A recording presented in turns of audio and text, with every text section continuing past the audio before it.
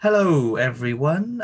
Welcome back to another episode of Shouting into the Void, probably coming at you later in the day, the time. We're recording this a bit later because we are busy boys this weekend.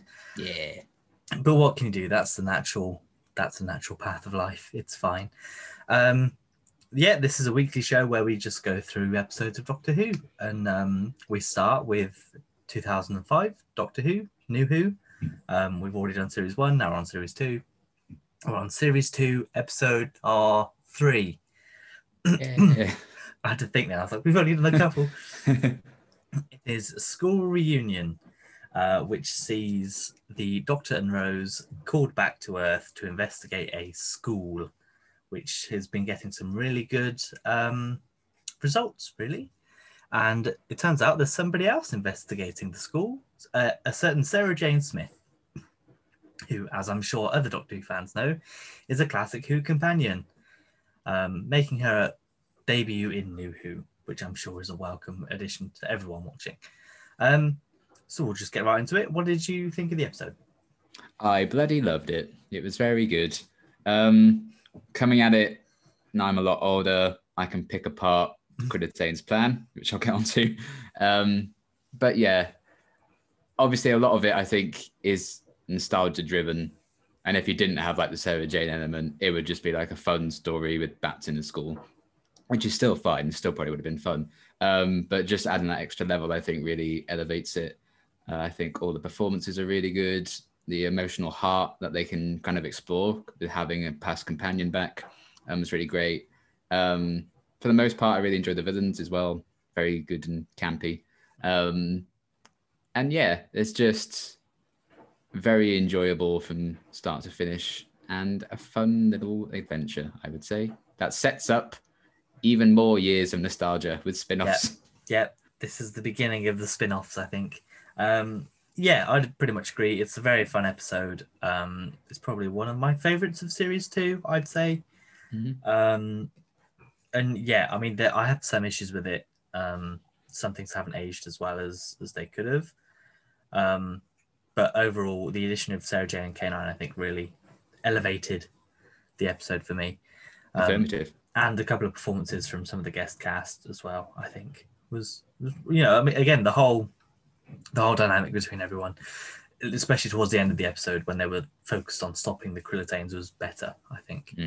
And something that we don't see very often in the show. But as with every episode, we go through our best parts and our worst parts. We try to pick 3 of each. Naturally, sometimes we have more bests and worsts, and we also tend to rip into episodes more than we do praise them. But what can you do? But we will start with our positives of the episode. So what is your first? Elizabeth Sladen / Sarah Jane Smith. There's always been something very warm and wholesome, I think, about her on screen. And I think that's true in the classic series as well. But I just liked her presence in this one. The fact that they can explore a companion being left behind and like having to readjust to life after you travel with the Doctor. It's not something they really explore that often. I thought it was a really cool idea. So I love them doing that. And I just feel like Elizabeth and David together, I think they really sell the weight of that history between them, even though obviously those two have never actually worked together before. You really do get a feeling like these two have known each other for years and years, and they've kind of, their paths have crossed again, and that provides a lot of emotional weight throughout the entire episode and the very emotional ending. And I just really love having Sarah Jane on the show. She's such a great character. If you're going to bring back any classic companion, I think it had to be Sarah Jane. Because she was kind of the blueprint for how you do it after, she kind of appeared. The comparisons between like what her life with the Doctor is like, what Rose's life is like, and should Rose stay with the Doctor, all of that jazz. And then like the 2 Smiths in the episode, so one of them still joins the TARDIS anyway. Everything with that, it was intended to be a one-off, so I feel like it provides a lot of good closure to the story that you didn't necessarily need to give, but was very wholesome. I mean, Elizabeth was kind of great throughout. But also because she was so good, it gave her a spin-off. So I just thought Elizabeth was fantastic, and Sarah Jane is a great character to have in here. Yeah, Sarah Jane's also on my best lists. Yeah, purely for literally what you said. She was a breath of fresh air, I thought, in the episode, and it really ties together classic Who and new Who in a way that hadn't been done, I don't think, as explicitly before. Obviously, we had the Autons and the Daleks, and that come back, but that's kind of not the same. It could still be a soft reboot of those villains. To have an actual character crossover, I think really helps bridge the two. And yeah, you're right. I didn't think at one point, I was like, oh yeah, this is the Doctor meeting a new companion. I was like, this is the Doctor reuniting with an old friend. It's not the 10th Doctor and somebody new. And you can see that, especially I think David Tennant helped sell that with his first scene with Sarah Jane in the office where she's introduced to the teachers. Yeah. And he's trying very hard not to give his position away until he just thinks, oh, well, fuck it. She's seen the TARDIS now, never mind.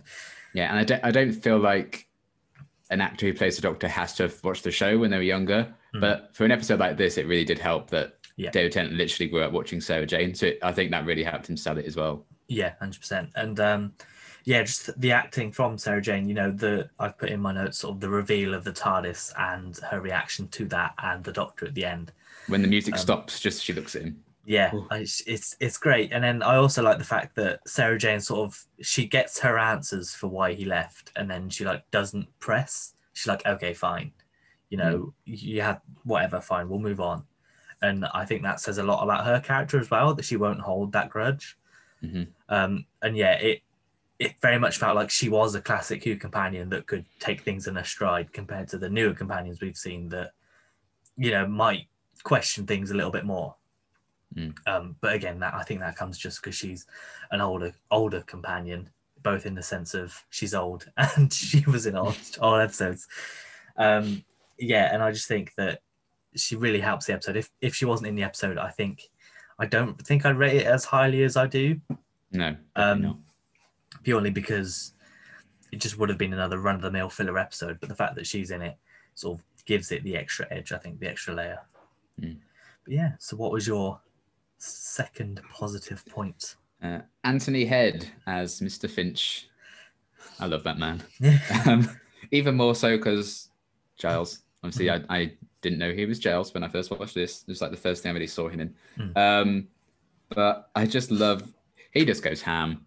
He's so dedicated to it. I could watch that man scream like a bat all day long, literally at nothing, like a tin dog and CGI creatures. He's like, hilarious. And yeah, I think it's also, while it can be very dramatic and OTT, but I think that works. He does have like those quieter moments. I mean, he's like just watching over people, and he does that little head tilt that's kind of creepy. And the opening scene where he eats the little girl, eats the child. Poor thin child. Just the way he says all that, and the scene with him and the Doctor in the swimming pool. Everything with that. I feel like that scene in particular, Anthony Head and David Tennant together, I feel like that's a very different and unique 10th Doctor villain energy that I don't think has come before or is since. There's just something really different and unique about it. Because obviously he wants to be a god. I feel like, and that's kind of his goal. In a way, I feel like the Doctor is a god, but doesn't want to be, and kind of rejects that idea. So I think it's a very interesting matchup of Doctor and villain. But yeah, he screams like a bat. He's great, and a really fun, campy, but also kind of creepy one-off villain. I really enjoyed his performance. He's on my list too. God, we are goodness. really lining up this series, aren't we? What is going on? Yeah, effectively everything you just said. I think he's just like, he can flip between being that sinister man by the side of the pool and watching over everyone to screaming at CGI bats. I love it. Bashing his arm into the wall to rip out the fire alarm. You bad dog. Exactly. And it works though. I never thought like either side of those was out of character for the character. It made sense. And he gets so close to sort of bringing the Doctor on side, like towards the end, when he's like, hey, you could bring back your people, you could stop the wars, you could have Sarah Jane with you the whole time. And the Doctor's so close to joining him, it just takes Sarah Jane to sort of ground him and bring it back. Yeah. yeah, part of me is like, I wish he would come back. Like maybe not the character, but definitely the actor. But obviously it's quite hard to put him in a new role. But Yeah, if he was like very like makeup heavy or CGI thing, that could work, I yeah, suppose. you know, as you mentioned, you know, he's very sort of, you feel like him and the Doctor are sort of on level terms, which is a kind of dynamic you only tend to get with the Doctor and the Master. Mm.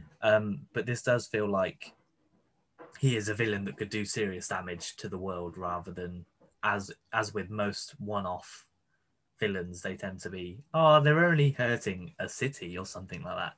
Yeah. But this very much feels like if he was to win, there would be massive consequences. And I think it helps that Anthony Head is the figurehead of the bad guys, because he's known for his sci-fi roots, and he is a very good actor, you know, dramatic actor in the first place.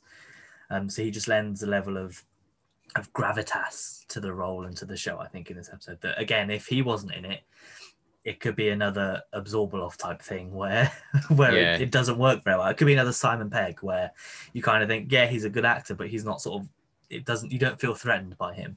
Yeah. But yeah, I think he was very well cast in this. I think it's a shame that he's only been in one episode.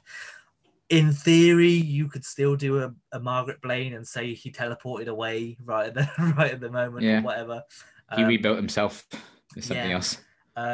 And I enjoyed all of his exposition to the Doctor to explain who the Krillitane are. Normally, exposition scenes are pretty whatever. But when they're around the pool, I enjoyed the dynamic between the two of them. And I think that's what sold it, really. Yeah. Yes, Anthony Heads up both of our seconds. So what is your third? God.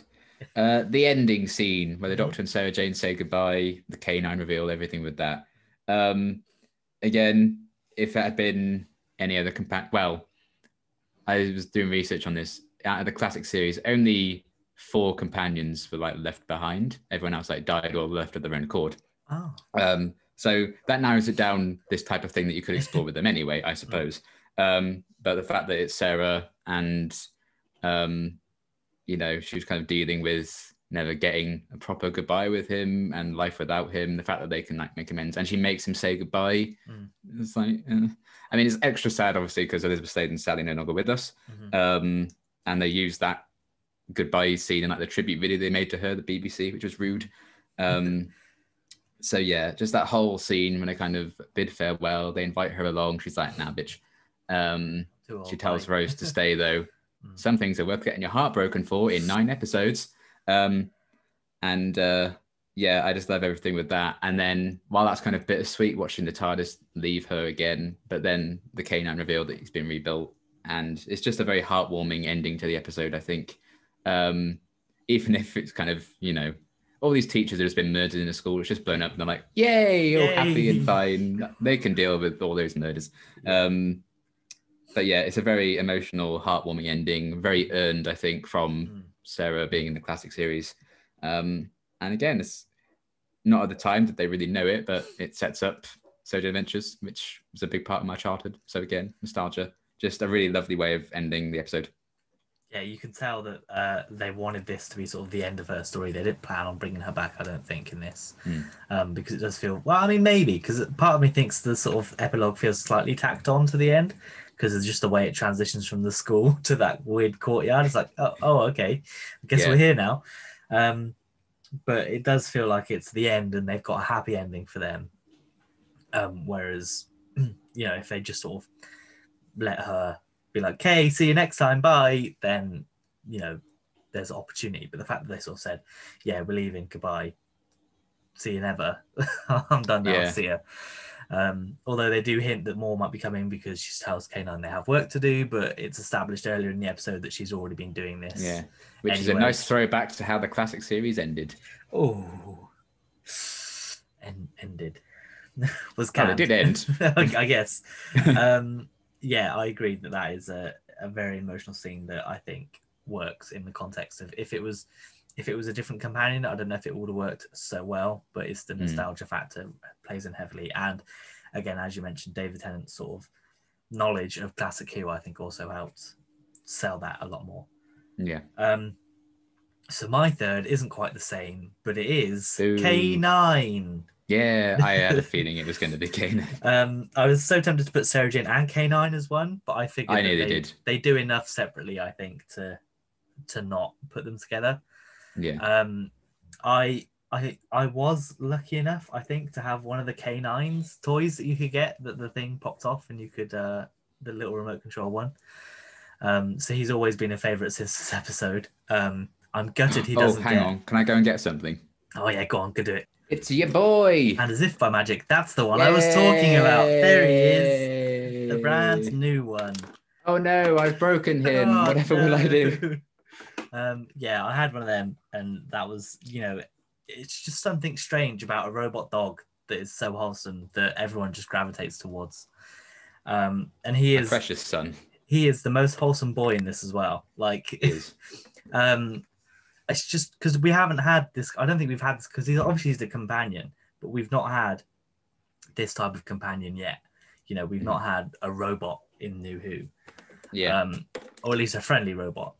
Yeah. And to have this one, I think added again another layer, another link to Classic Who. The fact that he recognizes the Doctor straight away, and the Doctor's already like, Yeah. "Oh my God, I love you," and then his sacrifice at the end as well is like heartbreaking, because like it's a robot. You don't think that they'll have the emotion towards it, but the sort of like the confirmation that he knows he's going to die is just like, oh, Yeah. okay then. I love the we are in a car scene as well. Yes, and that is Iconic. It's just I just find it so funny because he's like so smart, but he just does it with like a weird sass that isn't sass. It's just the fact that he's just so blunt all the time, but it comes across with such personality. Yeah. I think it's credit to the people that originally created him in Classic Who, and I think he does a great job coming back in this one. Unfortunately, it's like one of the only 2 times we see him in New Who. He does make a cameo in series 4, I think. Yeah. But unfortunately, that's it. We don't see it, and even in Sarah Jane Adventures, we barely see him. Yeah, I think the prop's just so hard to work with. He just can't have too much to do. But sadly. hey, maybe we'll be getting that K9 TV show or movie that might be making that was supposed to come out. Like, there was already a TV show. We don't want to talk about that. Yeah, but there was supposed to be like a K9 versus Omega movie, wasn't there? Yeah, it was supposed to be like K9 The New Adventures, and then they were like, or they've said we're going to make a K9 movie, and then they changed it to we're going to make a series and then a movie. But that, I think last we heard of that was 2019. So naturally, 2020 probably put a lot of that on hold. What a shame. If they were ever going to make it. What a devastating loss. But yeah, the K9 in that looked disgusting anyway. So yeah. I think we're okay. Yeah, K9 was just one of the best points in this episode. I just love the introduction of him, the dynamic he adds to the team. Best even if most of the time he just spends sat still. There's only like one moment where he moves around. Yeah. And then he just helps. I mean, he's not a very powerful dog at this point. He doesn't have his full capacity, hence why he can only like kill one Krillitane to start with his lasers, and then the shooty dog thing must be forgotten. Yeah. And then I love that he plays a key part in the sort of destruction of the Krillitanes, even if the Doctor didn't wait to make sure everybody was out of the school before blowing up. But oh yeah, because time was running short. What's genocide again? He's already done it. I was in that scene. I was like, right, he sent Mickey, but he doesn't know the kids and Mickey are out of the school. Yeah, I thought that. He's like, okay, K9, bye. Let's hope they're out. Yeah, but that's fine. Yeah, K9 does his job. He's the best boy, and I'm so glad that he rebuilt him somehow. I don't know what the time difference is between the end of the school bit in the courtyard. Surely it's only a matter of hours. But maybe, and in my head canon, I'll say that the 10th Doctor actually built it over the course of Series 2 and then went back and dropped it off behind the TARDIS. And then he could just go away for the next time, couldn't he? Yeah. Because obviously he doesn't say, hey, I built you a new K9. He just leaves it there. And it's a cute moment where it trundles off with Sarah. But yeah, did you have any other sort of best points before we move on? I think that was all the key ones that I had. Oh boy. I want to give a special mention to the music in this episode, purely because I think it's iconic. The music that's played during when the kids are trying to do the Skaters Paradigm is just stuck in my head constantly. Yeah, Yeah, and that is good. I always hear it, and it's just amazing. Yeah, I thought the music really helped in this episode. Even like when Sarah was at the TARDIS and the music builds to see the Doctor, I think excellent choices. But yeah, I guess we'll move on to the worst then. So, what is your first negative? The Clear Tane's plan's kind of dumb, or What? for time reasons, maybe script reasons, I don't know. It was kind of unexplained, some aspects of it. When Kenny discovers one of them, like that teacher, like eating under death, why don't you just kill Kenny? This isn't Why is your he like, class, Kenny. off you go and tell everyone else then, Kenny. See Yeah. ya. That seemed like a bit of an oversight. I suppose they could have just killed everyone as soon as they arrived, but maybe that would have been a bit too suspicious because then they could have just done whatever the hell they wanted. It doesn't matter. It would have been cool to see maybe like, where's this oil from? Would have been nice because it's just there and it's kind of a key to defeating them. But still. And it's their own oil. It's their oil. I don't want to think about it coming from them, though. What's it for? You know, it's their oil. They're allergic to their own oil. Wow, that's a terrible plan. Why keep it around then? Keep it somewhere else. Own oil. What else? The actual Skasis paradigm thing. What does it do? They're like, when we crack this code, we have the building blocks. Okay, cool. But what does that mean? Maths. What then?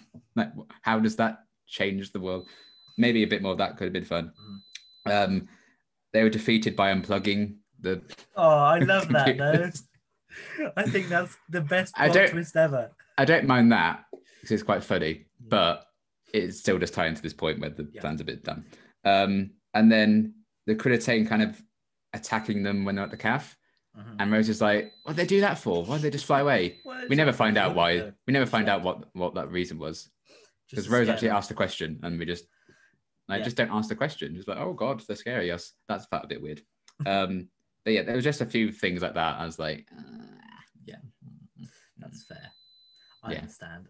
Yeah, I mean, I don't think I get their plan. They've clearly got this like program that if they crack the code 2, they can control matter, I guess. Somehow. But I mean, fine. Again, it's a sci-fi show. They explained what it could do, so I just accept it. I'm like, I don't need to know the ins and outs, the intricate details of all of the different maths that are involved to somehow create matter from nothing. That was fine. And yeah, you mentioned that they just unplug the computers. I thought. Oh, and when he unplugs it, suddenly all their headphones on the kids are just gone. No. And it cuts back to them, which I think is very funny. I thought before the episode, I was like, I wonder if the Doctor says go and unplug them. Because I was like, that would be funny if he said unplug and then he unplugs. And he does. He does say, get the kids unplugged and out of the school. Nice. Imagine that just killed the kids. I know. And then it's just such a funny way to stop them. I was like, that's just pulling the plug out. Not even, it would have been much better if they just flicked the switch off, I think, rather than pull the plug out. Oh yeah, that's true. But got to be dramatic, I guess. Yeah. And then everything explodes because all the wires are just, I guess that's what happens if you unplug an extension lead, everything just sparks. I guess so. But yeah, and they have to use the oil to make the kids smart. So like, why go to a school in the first place? Why not just force feed these people, just some people, oil to make? I don't know. I guess they were like, oh, they need to take their souls, but I'm like, yeah, maybe because they need it to be kids. Maybe a school is just the best environment to have loads of kids grouped together. I guess maybe. But I do like the fact that they sort of infiltrated them. Although what I don't like is how come if they replaced the whole kitchen staff, why did they hire Rose? Yeah, like I get the teachers because half the teachers are still normal humans and half are gluten. But Rose literally says, "Oh yeah, they replaced half the kitchen staff." I'm like, so how? Why would they have hired you then? Yeah, it's fine. She does that just for the funny scene of her dishing out chips to the Doctor. I guess is what they needed that for. Yeah, it doesn't make sense if you're an alien race to be hiring people, Unless maybe they didn't invade their HR department and therefore they don't have any control over Yeah, the that. whole deal was they were trying to replace people. Yeah, so, and I don't know. And then just to have one person come in and be like, yeah, they're human and normal, it's fine. Maybe they didn't have another Krillitane that wanted to be a dinner lady. I don't know. But yeah, and they do explain that they're allergic to their own oil because they've changed too many times or whatever. Yeah, I like that idea. I think that's cool. But put a lid on your vat. Don't Yeah, wheel it about without the lid on. Yeah. Yeah, it's not a great plan, but I can see what they were trying to do. Yes. Like with most episodes of Doctor Who, why would you do that way? But okay. That happens. Like again with the werewolf last week, why would they do it this way? It doesn't make sense. I must say the monk's plan was so much worse than this. Yeah, 100%. So my first negative of the episode is the child actors. I think it didn't get off to a great start with Milo. I got some good fun facts about Milo. Oh, I'm sure he's great. I'm sure he's a nice kid. I'm sure he like won it in a competition or whatever. But Milo wasn't great. Kenny's not that great. They've taken all the children. Yeah. Help. God, help. And then is it Melissa, the kid, the girl, the other one that gets speaking lines? Kenny blew up the school. Her. She's also not great. And I get it. You're in a school. You just need to hire a load of kids. They probably actually went to that school, and they just needed the extras. So it's fine, but it's always hit and miss with child actors. And unfortunately, I think most of this was a miss. Yeah, if you're going to have kids in Doctor Who, put them in a gas mask. Yeah, and don't give them any speaking roles. And I don't, because sometimes you can argue that kids not being able to act adds to the fact that they're kids in a school, but it just doesn't work. It's just not. Kenny, to be fair, has some good facial reactions, but I don't mind Kenny. Kenny's fine. Act very well. Yeah, and it it's school, but then at the same time Waterloo Road was going on, so they clearly have child actors that can act, but they're probably more expensive than the ones that they got in this. But it's fine. It's only one episode. We don't have child actors again. I don't think really in this. Oh no, we have Fear. maybe child actors will come up again. Who knows? I feel like I've pinpointed something wrong with series 2. Yeah, but I can accept it because it's part of the school setting. There needs to be kids there, and naturally, not every kid's going to be a great actor. So I'll allow it. So yeah, what was your next negative point? As much as I like the idea in the scene, I feel like the Doctor being tempted to like join Finch and all that, I felt that's just way too quick and glossed over, and like it's just sort of like less than a minute. I'm like, did that even need to be in there? Just because they did this whole thing. Next time we meet, you will join with me. I promise you. Yeah. But then when it comes down to that, it's like, I'm fine. Maybe not. I didn't buy the Doctor being that tempted that quickly, and then it was just, a very nice speech from Sever, granted. Yeah. But yeah, it was just a bit too quick. I think that scene just needed to be a bit longer. Maybe, what does Rose think about this as well, and everything like that. I think it's a good idea, and it could have worked. I just don't think maybe there was enough time in the episode to actually give that scene the room to breathe it needed.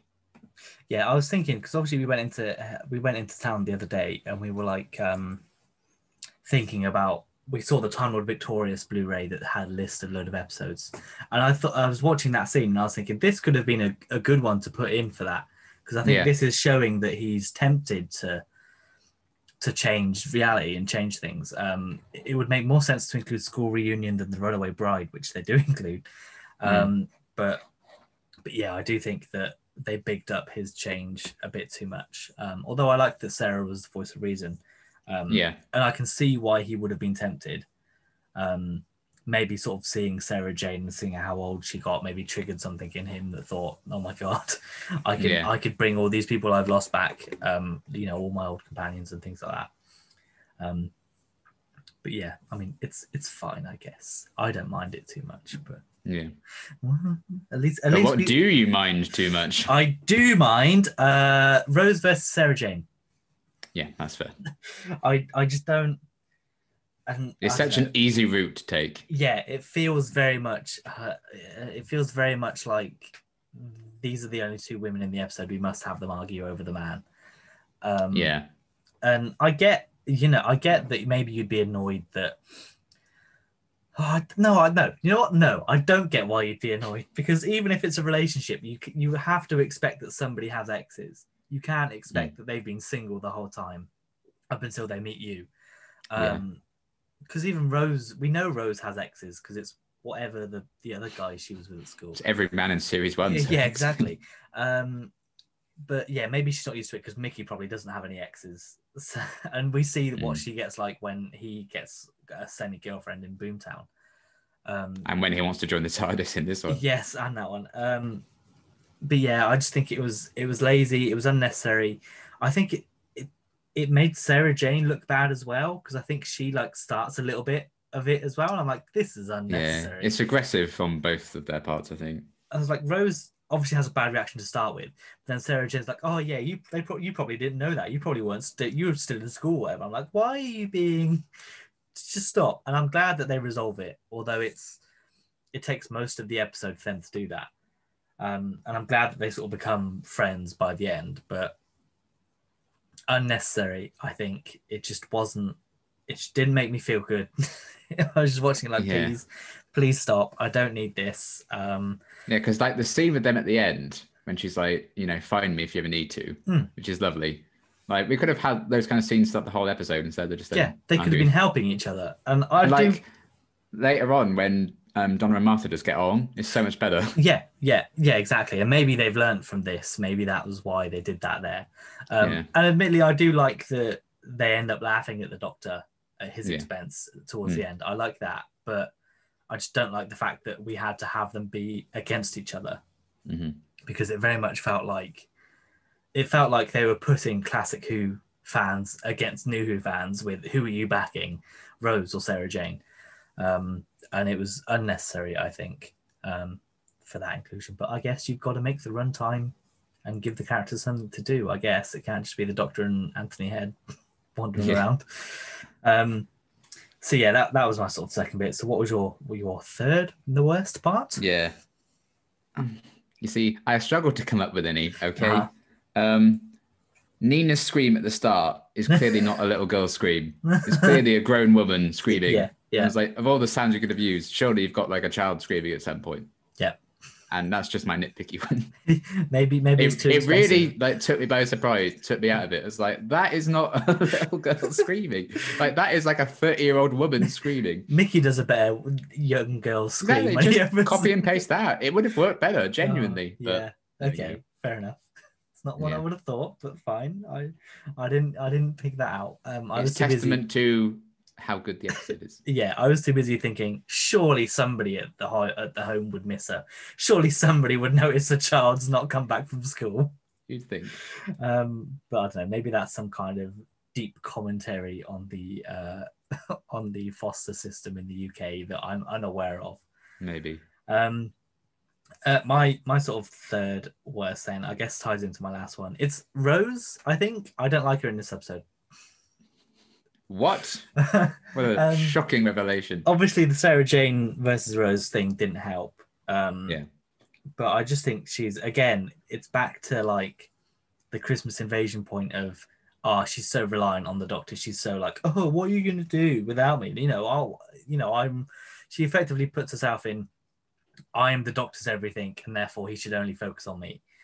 She does make it about herself again, isn't she? And that is Sarah Jane's there pouring her heart out. Yeah, and that's left behind. And then she's like, "What's going to happen to me though? You're going to leave me alone. Let's have a big confrontation outside this cafe." And she never thinks for once that the Doctor is like a 900. He's told you he's 900 years old. You cannot live to 900 years old, Rose. Obviously, he's going to meet other people.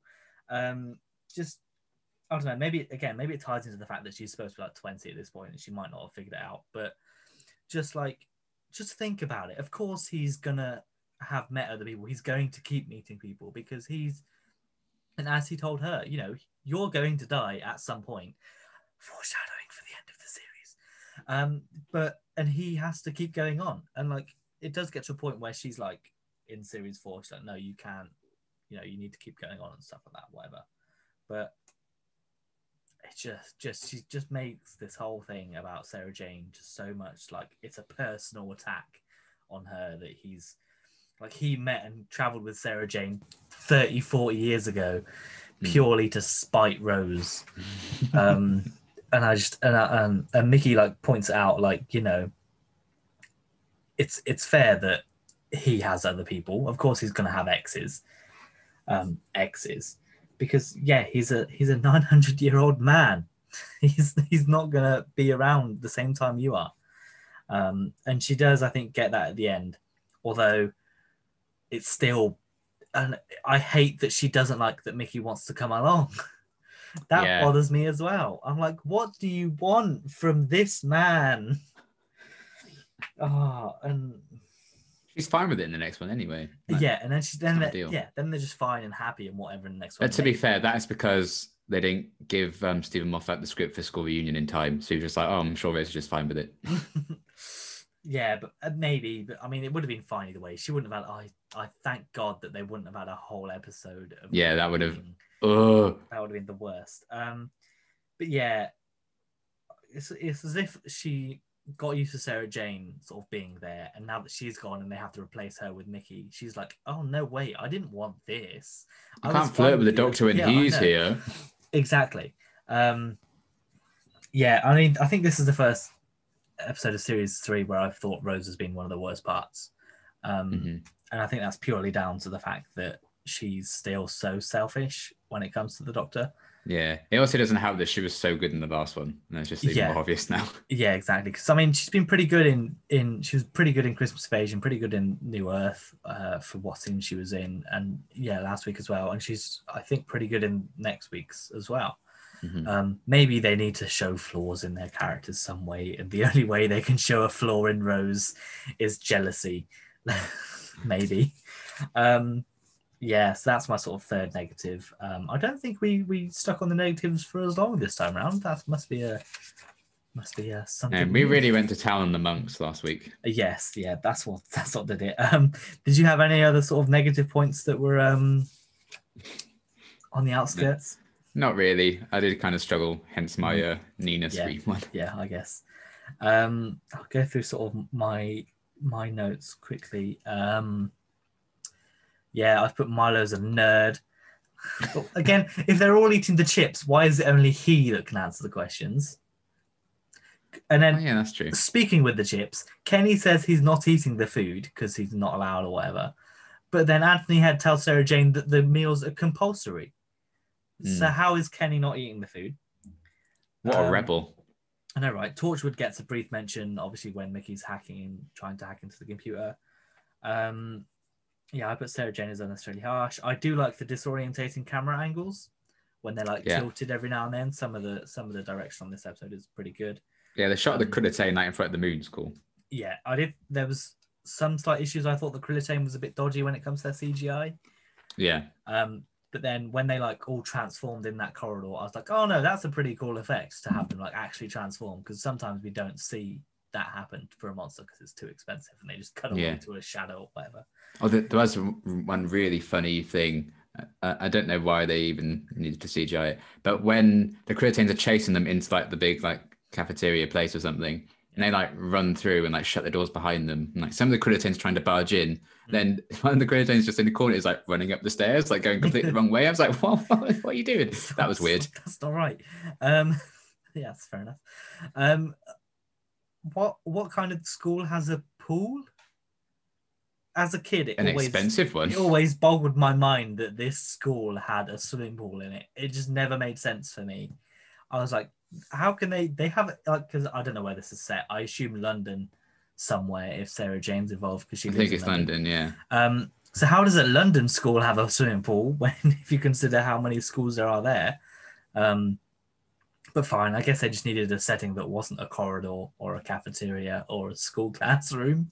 Yeah. So they just went for Well, there's a fun fact there. Oh. It was supposed to be set in a gymnasium, but they thought a swimming pool would be more effective. So they used that instead. Sure. Okay. I guess. Yeah, and I mentioned 10 had no idea that Mickey and the children were out. That's hilarious. I love that one. And yeah, it was a strange transition from they've blew up the school, sorry for losing your robot dog, to, oh, it's a nice sunny day and we're in a courtyard. I was like, oh, okay then. Yeah, New K9 and then the My Sarah Jane was also pretty heartbreaking. But yeah, so what are your fun facts? Oh, let's find out once I move K9 out of the way. Bye, K9. Bye, K9. See you in many, many weeks. Yeah. Okay. So yeah, this is the first episode that actually confirms the revival is a direct continuation of the classic series and not a reboot, because it was speculated that it was just a reboot because of like series 1, etc., etc. So that shut up that side of the fandom. Even though that I suppose maybe he wasn't called the Ninth Doctor in 2005. Maybe he was just the Doctor. No, he was just the Doctor, sadly. The working title for this episode was Black Ops, because this was originally written by an unnamed writer. They haven't revealed who it was, probably because, set at an army base, which went against the specification of it needing to be set at a school. They then admitted maybe writing Doctor Who wasn't for them. So they gave it to Toby Whithouse, who didn't have much time at all to rewrite it and set it in a school. So had to hurry a few things along. Yeah. Which is, there's a lot of production issues with this series. Maybe which I think Doctor Who maybe wasn't why for them. I'm... I like they're just like, maybe writing for his...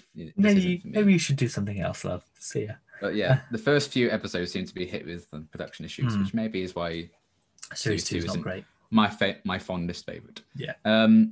The K9 prop used right at the end is the original prop from the 1970s, which I think is fun. Finch's shooty dog thing line is a very similar dialogue pattern to what the characters use in Buffy the Vampire Slayer. So that's a little reference to him being Giles in Buffy, which is fun. David Tennant wore a fake moustache to get a genuine reaction from Billy Piper and Elizabeth Sladen when they were laughing at the Doctor at his expense. Okay, yeah, that makes sense. his like interjects were kind of filmed later, because that was one take wonder. That was the only take they shot. The Krillitanes were originally called Krillians, but then they found out that name was trademarked for some reason. This isn't so much a fun fact as a sad fact, but this episode was taken off air in Australia after a student detonated a bomb in a classroom which killed 5 people, and the student's name was Ken. So the line saying Kenny blew up the school, it was Kenny. Didn't quite bode well there, so they had to take it off air, which is just unfortunate, quite frankly. And then in footage that was cut from the episode, after Milo answers all his questions, Milo actually collapses, and he was taken to a nurse who then ate him, which is why that teacher was then like, Milo has failed me. Yeah, Kenny. Yeah, Milo's failed me. He's chronically dead. Okay. Which would have been fun to see, I guess. Would it? But no. Mickey originally didn't appear in this episode, so it's kind of bizarre. That would have been a shame. Yeah, what a shame that would have been. Considering he joins the team at the end, that's very weird that he wasn't in it early on. Sarah Jane was originally a recovering alcoholic in the original draft, but Elizabeth Sladen was like, "You're not doing that. Take that out right now." And I think that was probably a wise move. Filming at the cafe was delayed because of drunk and disorderly public. That must be like a Friday night. It's still open. Let's go and get some chips after a night out kind of place. Yeah. And this episode seems to ignore the fact that Sarah Jane actually met the Fifth Doctor in the 5 Doctors, so she knew he survived, and she does remember that encounter. She didn't lose her memories, so it's fine. Just forget about it. And then Elizabeth Sladen originally rejected the request to be in this episode, but then she realised how important her role would be. She thought she'd just be like a side character. And then she said, "Oh, all right then." And I think that ended up working fairly well for her. So I think that was a damn good decision. Definitely. So there you go. Fun facts galore, apart from the bomb one. Yeah, maybe not that one. Oh God, that's a horrible coincidence. It's awful, yeah. Like I said before, if Sarah Jane wasn't in this, I just think it would have been a run-of-the-mill standard filler episode, really. With that being said, what are you giving it out of 10? I went for 8.5. Because again, a big chunk of that is Sarah Jane, the nostalgia behind it. Otherwise, it probably would have been like a 6 or a 7 kind of standard run-of-the-mill. Yeah, I think mine, I'm going to go with an 8, I think. I was almost thought it was a 0.5. But I think the Rose versus Sarah Jane sort of knocks it down a little bit for me. The fact that That's fair. and looking at it in a 2021 point of view, it feels very gross to have two women fighting over a man in a kids show. But it is what it is, I guess. It's along with the "you're so gay" line in 2005. Some things don't last, some things aren't. And with certain actors in this episode, some things don't last, some things are not great. Unfortunately, we'll have to skirt around him again. Just as he joins the TARDIS crew. Just as he joins the TARDIS crew, but at least he's going to leave in 3 episodes' time. That's true. And then come back a couple of times. If people aren't aware of the issues around Noel Clarke, please, by all means, go and find the Guardian article online and read about it. We'll try not to mention it too much because it's quite disgusting. Yes.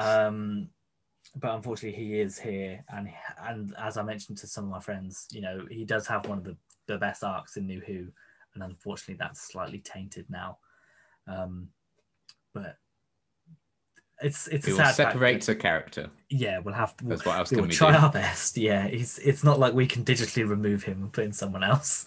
Plus, we ripped into Mickey enough in series 1. It's fine. Yeah, it's fine. Unfortunately, now we have to praise him after he comes out of being a bad person. We have to praise the character. But we're going to praise the character, not the actor. Not the actor. Yeah, that's fair. But yeah, that's it now. We'll be back next week with The Girl in the Fireplace, which I also remember quite liking at the time. What are your sort of thoughts on it? I know it's like a big fan favorite. I don't remember liking it as much as the fandom did. I thought it was fine. I enjoyed it, but I don't like the Doctor falling in love nonsense. I never do enjoy it. But I am interested in approaching it again this time. The jump scare with the clockwork thing under the bed gets me every single time. And I do think they're really creepy villains. I love that. Yeah, definitely. So I'm excited. I think I'm going to really enjoy it this time around. I haven't seen it in years. Yeah, it seems for a lot of these, I've not seen them in ages. It feels like I'm watching them for the first time for a while. But I have seen them recently. It's not like I've ignored them. It is also unfair as well. Because if I'm like rewatching Doctor Who, I'm like, get to Sidemen. I want to skip this one. Get to Sidemen, please. Yeah, and obviously that 2-parter is coming up. And then obviously the series finale. I'm excited to see how Girl in the Fireplace holds up. I think it's very CGI light as well, because obviously the Clockwork people are very practical effect based. And I'll also be interested to see how the TARDIS team gets along. And how actually creepy it was, because I remember thinking at the time it was a bit creepy with obviously what's turned out to happen on board the ship. I think if there's going to be any like major difference between what I think of the episode now compared to how I actually feel when I watch it, I think it's going to be this one. Oh, you don't think it will be Idiot's Lantern? You don't think it'll be Love and Monsters? Oh my god, we've still got Idiot's Lantern, Love and Monsters, and Fear Her to come. Yeah. Yay! But it's okay. Then we're in series 3 with the Lazarus Experiment. Yay! And 42. I like 42. Oh, fair enough. Christian. That's what experiment. I'm with you. I think there's less duds in series 3 than there is series 2. Well, I like 42 anyway, but certainly Human Nature onwards, it's just very good. Yeah, because that's what the 2-parter. Then is it then 42 and then Utopia, or is it straight into Utopia? No, it's Utopia. Then it was it was 42. Then it's the 2-parter. Then it's Blink. Then it's Utopia. Oh yeah, okay. So from Human Nature all the way to the finale, I think it's excellent. Yeah, well, I'm not a big fan of Last of Tamils, but how dare you? I'm sorry. Okay. It has the great musical number in it that we need to make sure we watch the bit with the musical number in it. Oh yeah, that's true. I have my DVD. It'll be in there. It's fine. Yeah. Well, apparently, and this is skipping miles ahead, but apparently one of the BBC's, like when they were shipping it out to sell to other countries, they removed that scene because of licensing issues or something like that, and so that became the wildly used one, along with apparently Francine not threatening to shoot the master, which I thought was always in it, but apparently that was removed in some versions. Which is one of her best moments. Yeah. So I'm hoping that I'm going to get to that part on the Series 3 Steelbook and it'll be like, yeah, it's all still here and I'll be able to enjoy it in its 56 minute glory. Imagine it's not. I know. We'll just have to find a YouTube clip and say, look, it is, go and find it. Just don't. I can't decide. What a great scene. but yes, we're jumping miles ahead here. That'll take ages to get to. But Yeah, yes, that's like 20 weeks away. yeah. This was School More. Reunion. Probably one of our better rated episodes. And yeah, we both pretty much enjoyed it. Obviously, go ahead and watch the episode if you've not seen it before. By all means, leave a comment to see what to let us know what you thought of the episode. And yeah, we'll see you next week for Girl in the Fireplace. Bye. Bye.